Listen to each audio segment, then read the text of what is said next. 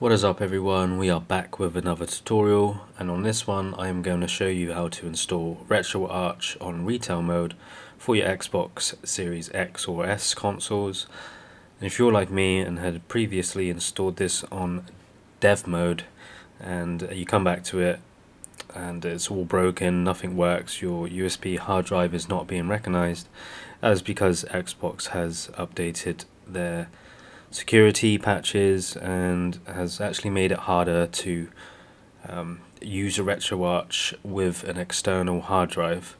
But there are ways of going around this, and on this video I'm going to show you how to do this.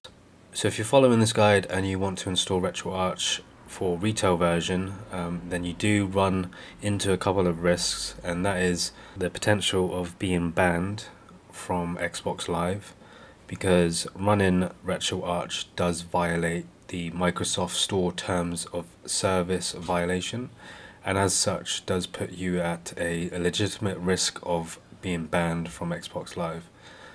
That being said though, will Microsoft actively start banning accounts who use Retroarch, or will they just get rid of it altogether, which most likely will not be the case. But there is still the risk associated with retail mode as opposed to running Retroarch on dev mode. So if you are following this guide and still want to install Retroarch on retail mode, you will be accepting the risk of your account being banned. So don't blame me, I'm just showing you how to do the steps. But I do advise running Retroarch on dev mode if you do plan to use it quite often. First things first, what you want to do is you want to obviously have a Microsoft account and have a computer or Mac or any computing device. It could be a phone, any Linux devices, and also you would need a USB drive which is formatted to NTFS, and I will show you how to properly do that later on in the tutorial. You can also use an SSD as well. There are a special way of allowing security on the NTFS drive, which previously you didn't have to do, but because of the extra measures with the new update, you do have to change a couple of things once you format the drive. It's actually a lot easier to run Retroarch nowadays. When this first sort of came out and everyone was experimenting, there was a lot of bugs and issues I had with Retroarch, it crashing and a lot of games not supported. And the annoying thing of it being on dev mode is once you exit out of dev mode, you have the risk of deleting all the side loaded apps. There is a app that you can actually install to prevent you from deleting your Retroarch and whatever side-loaded apps you have on your Xbox. In this case, we don't need to do any of that. We don't need to whitelist the Xbox. All you have to do is go on to Microsoft Edge browser, click on that, and then you want to type in gamer13.github.io.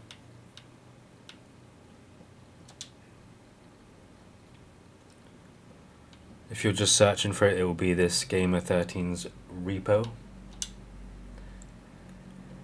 And here you can see all the apps that you can install for your Xbox. And the first thing we want is Retroarch. Click on download, open. This will then run in the background. We also need Durango FTP.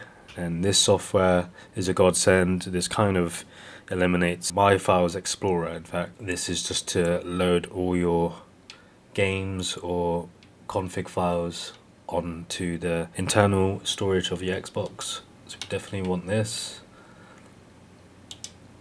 Click on install. Let's go back. I don't think Retroarch did that, so we need to make sure it opens up the Microsoft page. Click on download. Okay, what else we have? We have Flycast for Dreamcast, standalone Dreamcast emulator, DuckStation, probably get the PPSSP definitely need that one. That's a good one to get. What else? We've got Moonlight if you want to stream your PC from your Xbox. Let's go ahead and get DuckStation. You can also download a couple of games here. I'm pretty sure there are more games, but these are just like homebrew games you can just play on your Xbox. So yeah. So it looks like we still have Retroarch still installing, so we'll come back once it's done. Alright, so Retroarch has completely finished installing, so let's go ahead and open this up. And there's a few things we need to do to prep this, and the first thing we want to do is go on to Online Updater. And I'm just going to update assets, update controller profiles, cheats if you want to update that, if you plan to use cheats, update databases, overlays, slang shaders as well. Now eventually I will turn the on-demand thumbnail downloads once I compile like a playlist and have all my ROMs ready so that they will have screenshots and Boxart, but I'm going to turn that off for now. And head over to settings and then input, go over to hotkeys,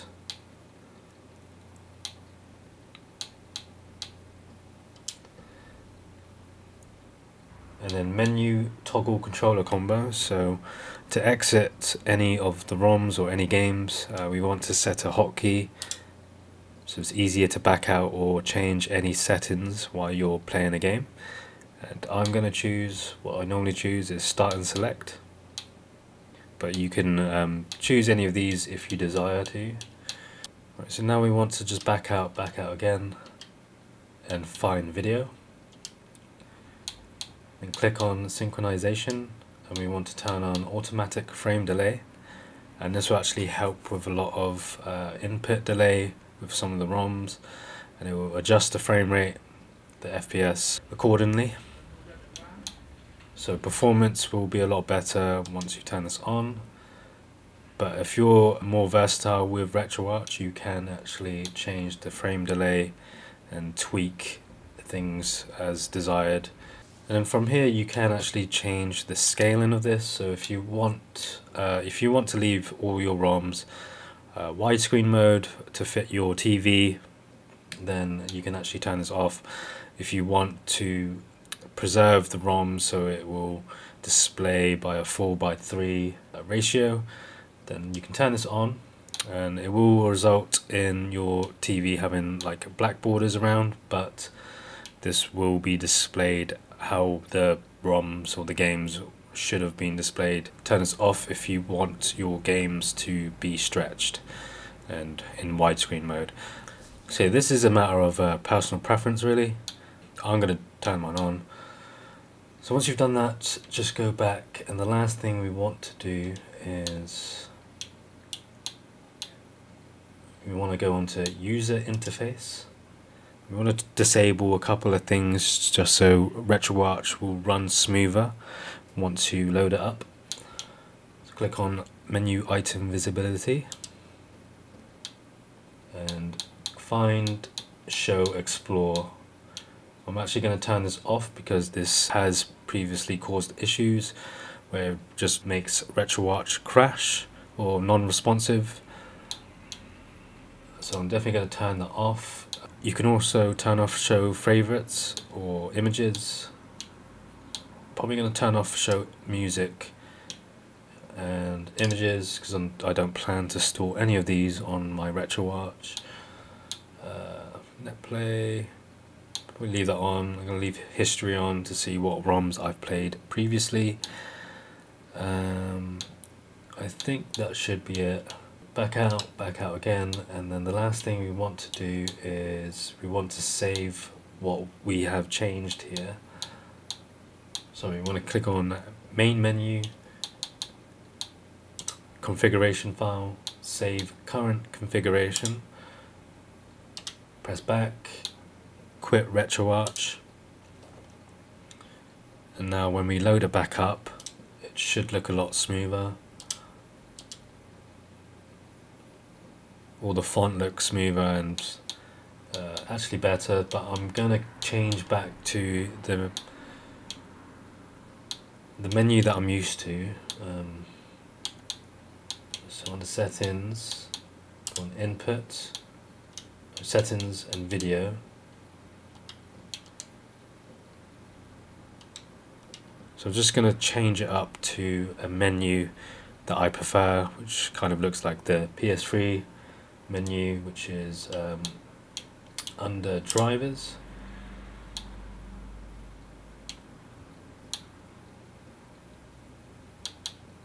Click on the menu, and it's the XMB one that I want. So if I load it back up, we have this menu again, which I prefer for box art and thumbnails. So load up Durango FTP, and as you can see here on local app data storage, there is a limitation of 30 gigabytes for using this on retail mode, which isn't too bad of a deal nowadays, like with the latest update of Retroarch being able to run pretty much everything on USB now, as opposed to before where there was a certain amount of ROMs that exceed 4.5 gigs or 4 gigs, and you literally have to install it internally, else it will not run. I mean, this doesn't bother me too much. There isn't too many games that I need to install internally. Again, there are some games that you do need to run from the internal storage SSD drive, but most of the games will run on USB or any USB drive using the latest Retroarch build. The limitations for Durango FTP internally for retail mode is 30 gigabytes. This is actually really simple to start up. You can pretty much leave everything as is and then just click start, and this will link your Xbox to your PC. Here is my USB drive. It is a Toshiba one, Toshiba 2.5 inch, 2 terabyte hard drive, and this will also work with any other flash drive, or even if you have a SSD, this will work as well. So we need to make sure your file format is NTFS. Like before, it didn't really matter. The Xbox or Retroarch within Xbox will just accept any USB drive, but now we have to change it to NTFS to be able to run our games from this drive here. And we also need to change a few of the security settings in order for the Xbox to actually appear. So if we click on security, or obviously make sure this is the right file format, so if you haven't done already, so that if your file format is FAT32 or exFAT, right click and format, sorry.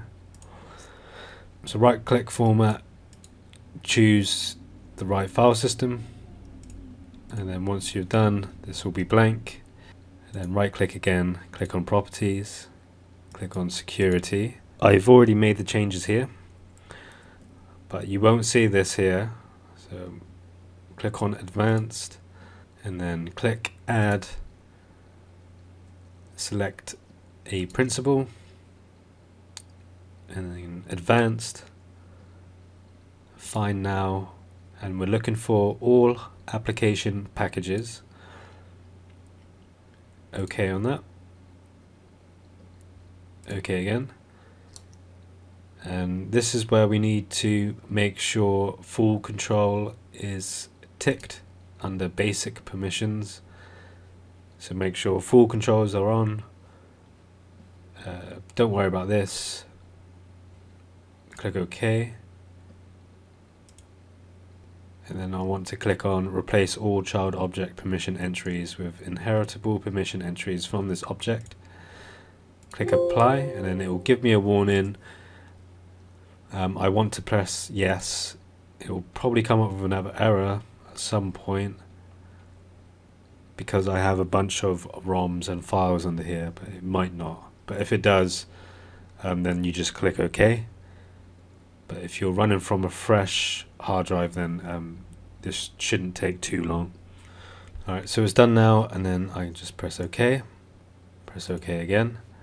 The next thing we want to do is we want to connect to our Xbox.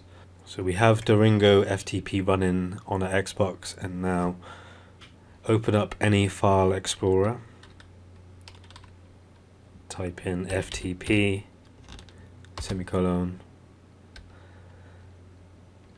/ Xbox, click OK, and here we are in the root of our Xbox's internal storage, which before used to be quite problematic to get this set up, with having to change some of the credentials and permissions, and now with this Durango FTP, it's so quick to actually do anything internally, and actually makes it a lot better and a lot easier than using File Files Explorer, and we can actually change a lot of things in here.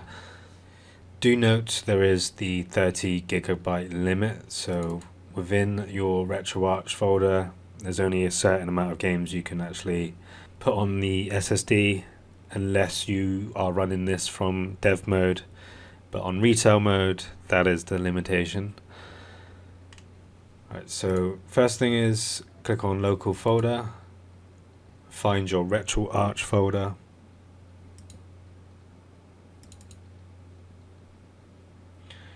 and you can tell which is the Retroarch folder is because this will have like an AC folder, app data, local cache, local state. Double click local state, and then here we have all of our folders. And is there anything in here? A couple of things in here. We can actually copy some of these folders onto our USB drive. So let's copy config, playlists, saves, states, system, and thumbnails. Screenshots as well. Copy this. The reason why I'm doing this is because I can redirect Retroarch. So these folders here, I can redirect it to our USB drive. So if I paste that here,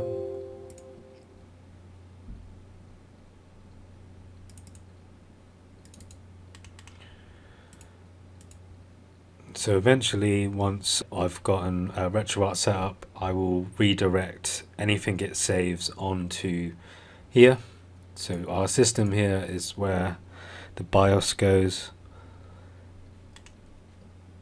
and then if I make any playlists, it will be saved here. So this is actually future proof, just in case Retroarch on retail mode will break or they decide to not support it. And then we can roll back to dev mode, and instead of making a complete fresh install of Retroarch, we can reinstall Retroarch and then still keep our save data or BIOSes, playlists, and thumbnails and save states. We can just reload that onto the Xbox.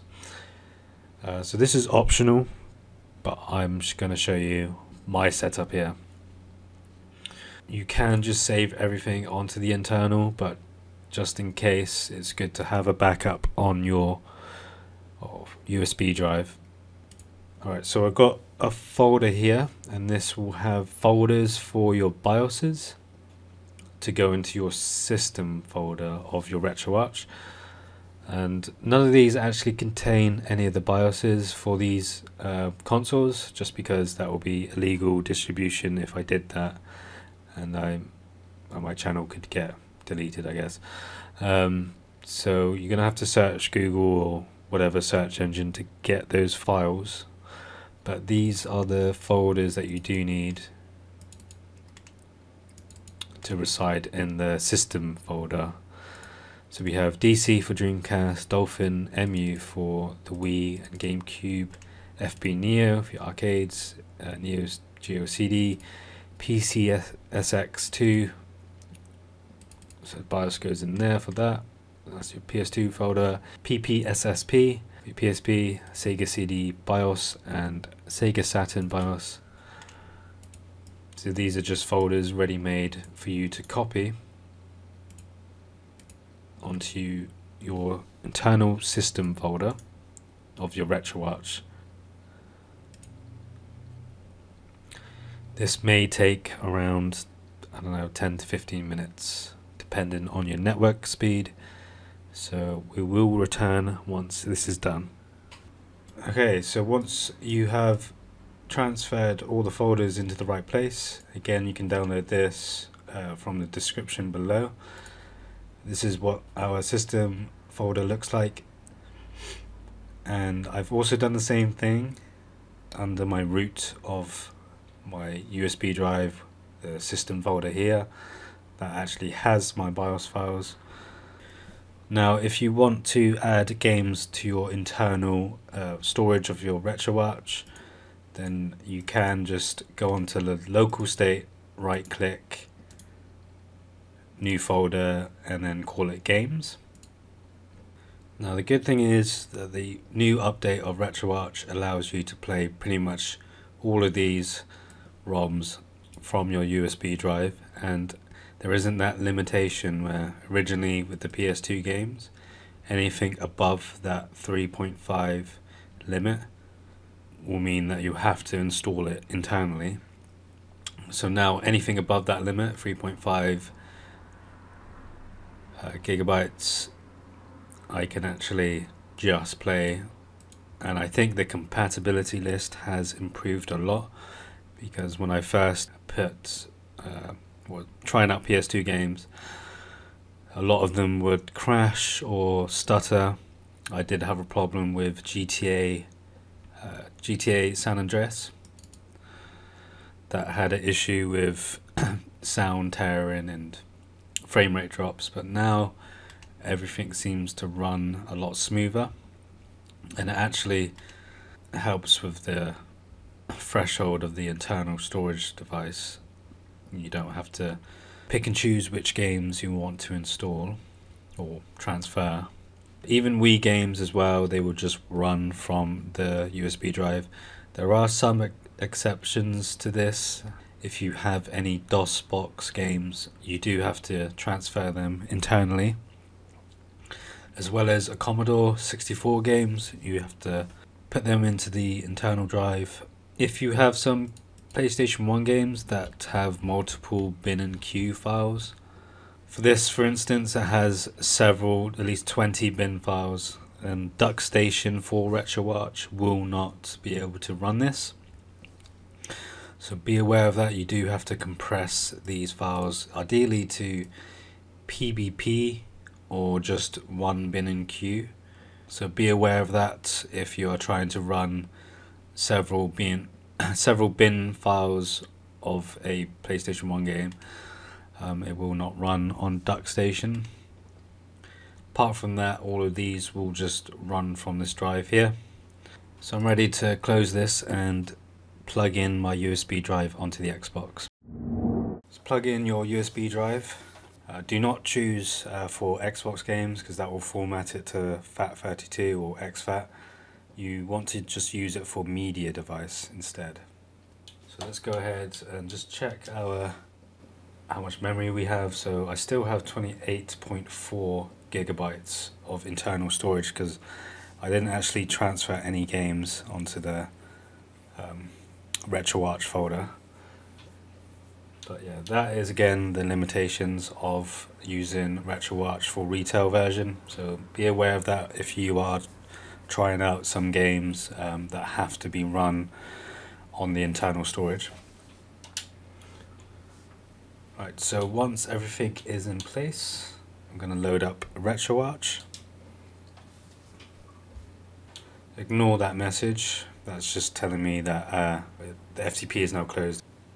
And there is one thing I forgot to mention, and that is once you turn on the security configurations for your hard drive, you want to go down to File Browser and Show Files and Directories.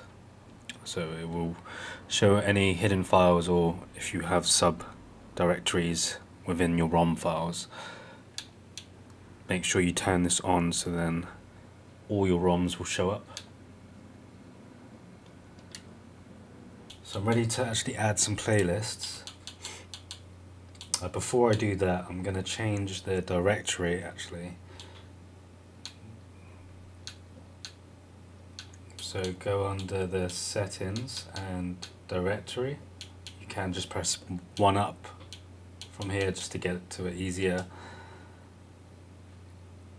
And I need to locate all these folders, so system folder, the configs folder, and Q is the internal storage device.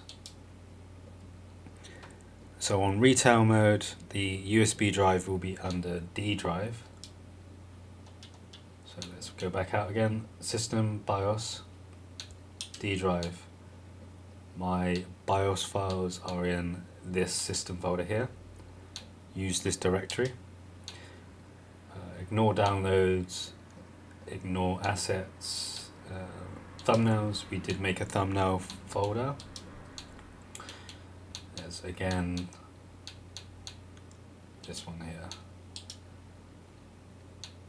And configs.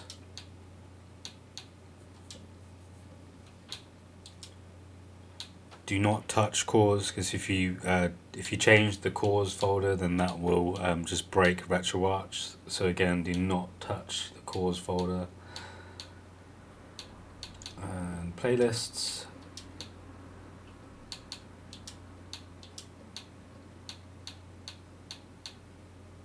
Save files.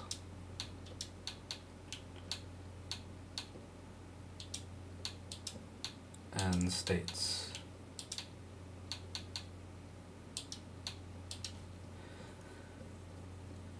And that's it. That's all you need to do for our directories. Again, if you didn't make those directories on your USB drive, then you don't have to do this. Just leave them be. Alright, so let's go ahead and make a playlist. So scan directory, D drive.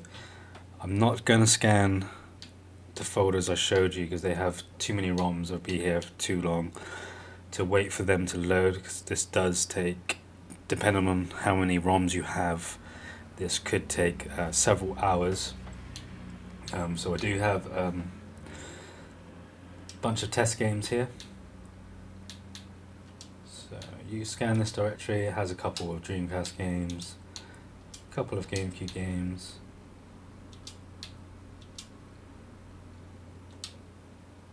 Mega Drive, PS1,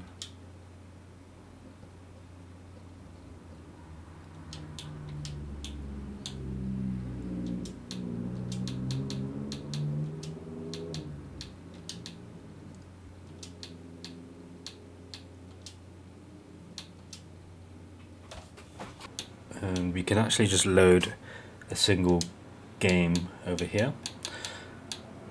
So all your games will be under D drive for retail version, and then if it's on dev mode, then it will be on the E drive. So if I click on games, or just games test, so it automatically loaded the correct core for the Dreamcast game. If I want to back out of it, I press start and select the hotkey that you've chosen.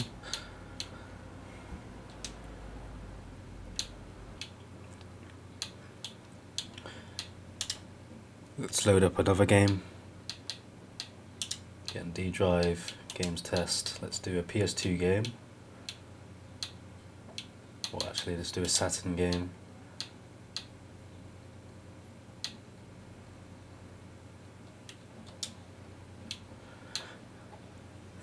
Now it's asking me to choose a core, so it's the Sega Saturn one.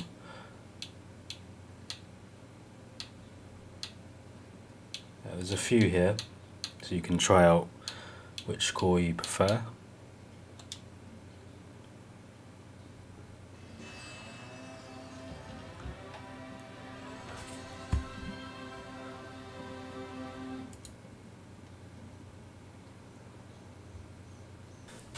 And if you have any games installed into your internal SSD drive, then I'm going to go on load content, and it's under your Q drive.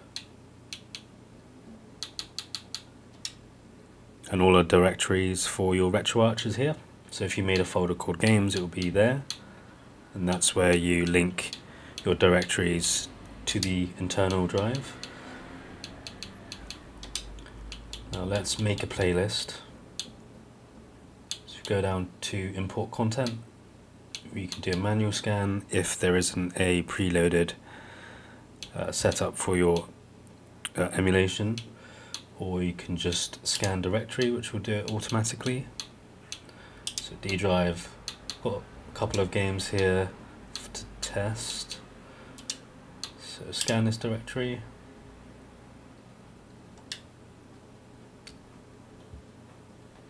You can do multiple at a time. If you do have like thousands of games, then this will again take a few hours to scan and load up the playlist.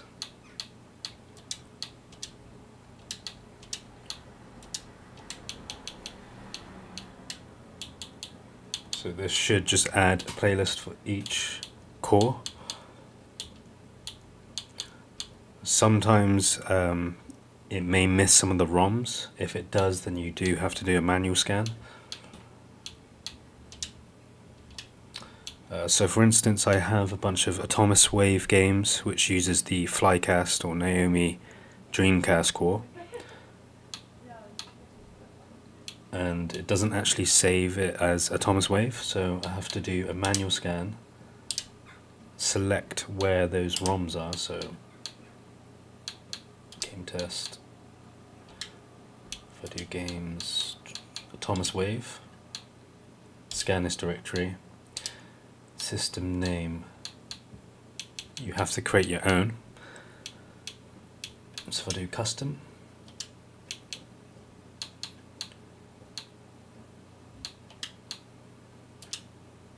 and call it Atomic Wave.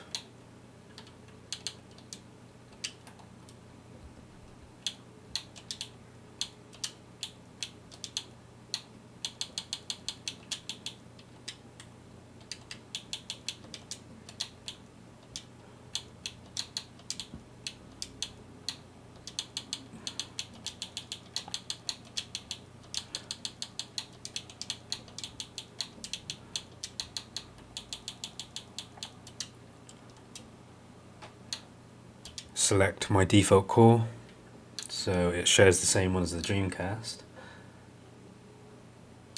Go all the way down.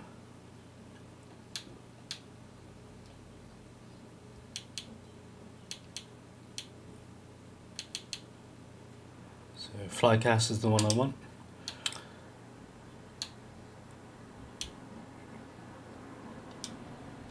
Oops. And then we can actually just press start scan.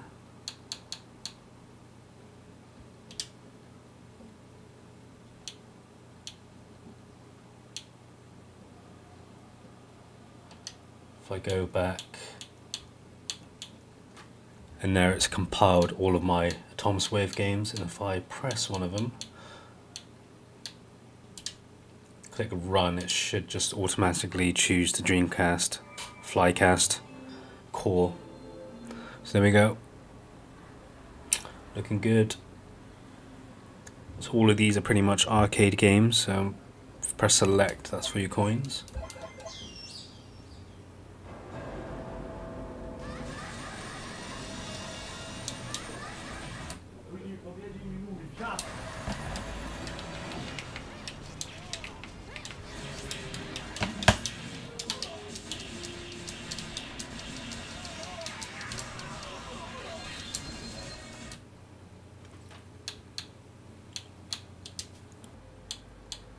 So here's our playlists for GameCube, Saturn and PlayStation. So I've just turned on automatic thumbnail downloads. So by doing this, it will pop up with Boxart. Also set the screenshots on the left side or vice versa. Let's see if I can run Smash Bros. Melee. This uses the Dolphin core. Everything is running quite smoothly, a lot better than before. If we press start and select, we can actually go onto the core options and change the resolution if you desire to. You actually up the resolution for GameCube, and you can do widescreen hack as well.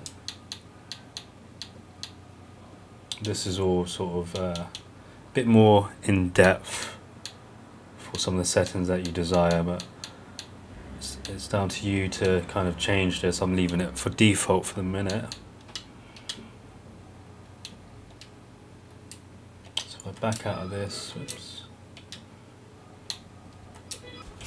Okay, I just had to back out and go back in again, and our Dreamcast games are here.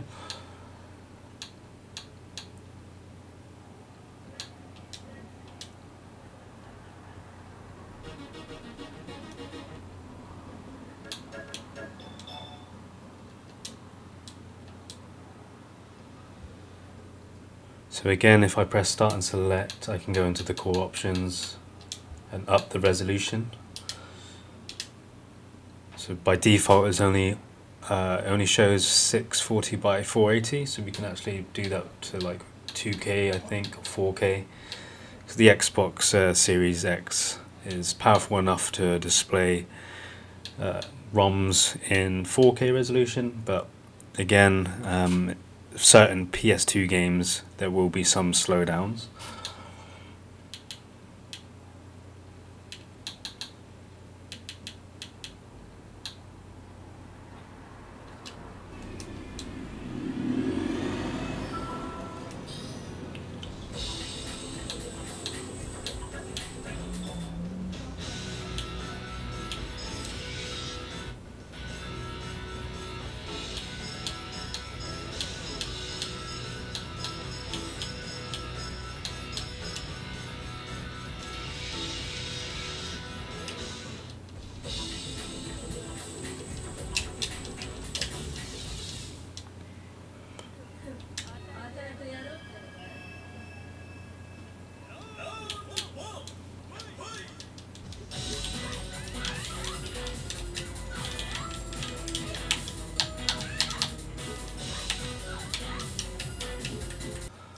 Right, let's back out of this, and last thing we're going to do is just try a PS2 game.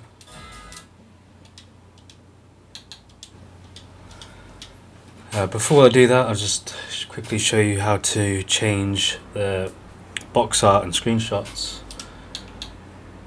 So you want to go into User Interface, Appearance, and when you click on thumbnails, you can actually change that. Just do left thumbnail.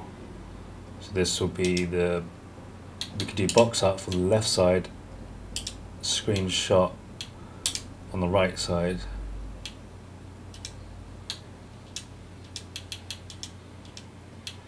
Let's change this color here. For the background, we can choose whichever color you like. Midnight blue seems to work for me, so let's go back out. If I click on Online Updater, you can actually manually download the thumbnails for your playlists. So if I click that, it will just download all the relative box art and screenshots for that playlist. And again, this will save onto my USB drive because I've directed the directory to my USB drive. So if I need to reinstall Retroarch, I don't have to re-download every single thumbnail or box art. So yeah, I think I prefer the box art to be on the right side, but you can kind of set it up yourself. whichever way you feel looks best for you. Let's go ahead and load up a PS2 game.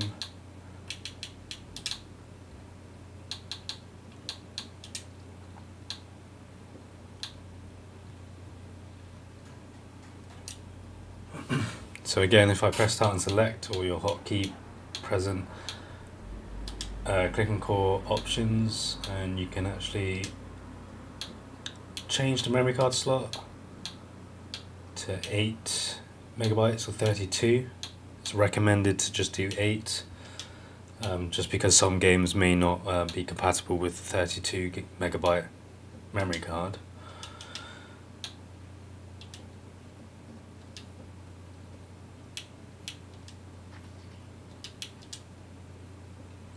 We can leave the core options as is. You can actually switch to boot to BIOS, so this will just boot to the main menu of the PS2 if you need to change the memory card settings or delete some save data.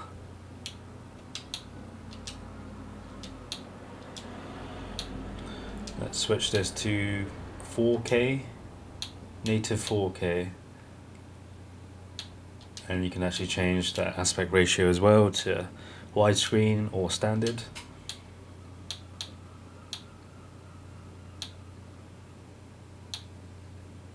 And we're not going to go ahead and talk about the frame skip. That's only for games that have trouble running on Retroarch for the Xbox Series. If you want to, you can enable cheats and also hacks as well. So yeah, that is pretty much how you load up and make playlists for your ROMs on Retroarch, and it makes life so much easier that you can just play most of your games on the USB drive, and everything runs very smooth. So this is definitely improved since the last time I messed around with Retroarch on the Xbox Series. Be aware that Retroarch on retail mode may put you at risk for being banned, so it is recommended to actually just run this on dev mode. Thanks for watching. If you have any questions, then please comment down below, and I'll see you again on another tutorial.